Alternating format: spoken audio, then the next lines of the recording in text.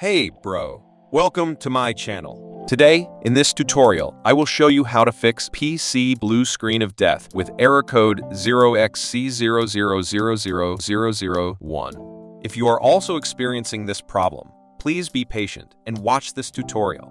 There are 3 methods that will be used in the tutorial to more fully fix your computer problems. The text of the code used in them, I will also put in the description below the video. Please don't forget to give me a like if my tutorial can help you. Let's get started.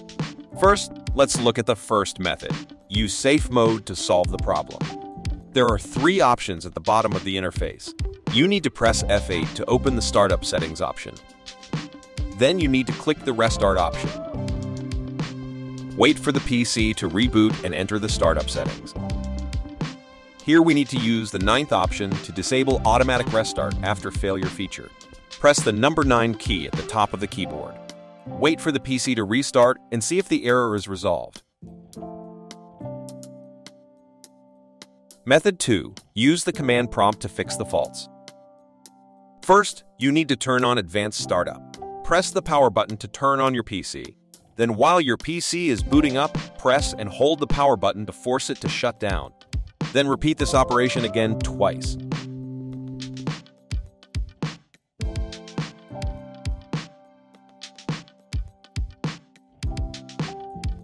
Finally, press the power button to boot up the PC. Your PC will turn on the advanced startup options. Then you need to select Troubleshoot and Advanced Options. Here, you need to select the Use Command Prompt feature. Next, we need to execute the following command. sfc/scannow. Scan for system errors and fix them. Chkdsk C:/R. Scan the system disk for bad sectors and recover readable data. Chkdsk C:/F. Scan the system disk for errors and repair it. Bootrec /fixMBR. Repair the system master boot record. Bootrec /fixboot. Repair errors in the system boot partition. If you are prompted that access is denied, then you need to execute the next command. Bootsect /NT60/SYS. Update the system partition boot code. Type the repair system boot partition command again. Okay, the command was successfully executed. Bootrec /rebuildbcd. Rebuild the boot configuration data store. The command may prompt to install the file or not. Just press Y to confirm. bcdboot C: //Windows /S C:. Recreate the BCD file.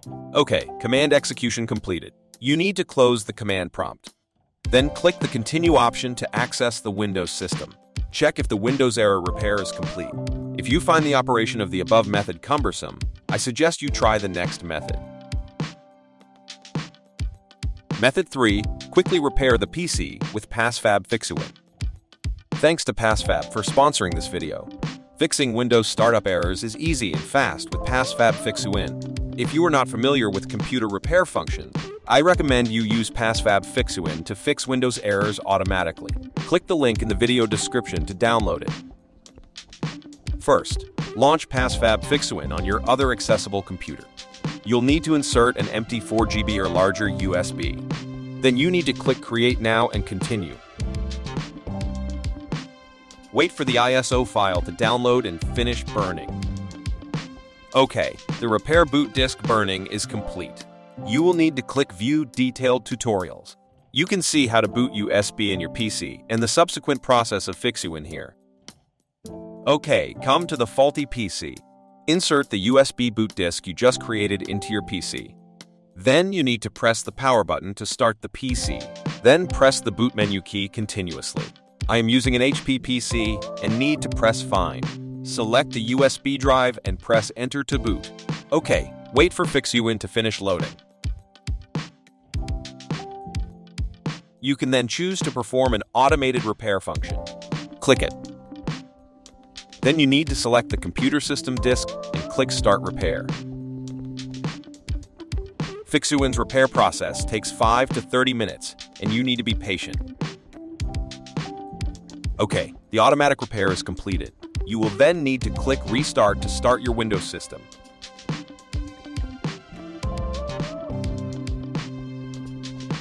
This completes the repair of the PC failure.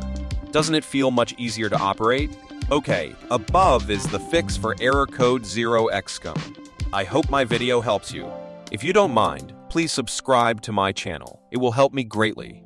If you have any other Windows error problems, please write in the comments. I will be releasing new videos to help you with Windows problems. Thanks for watching. Let's see you in the next video.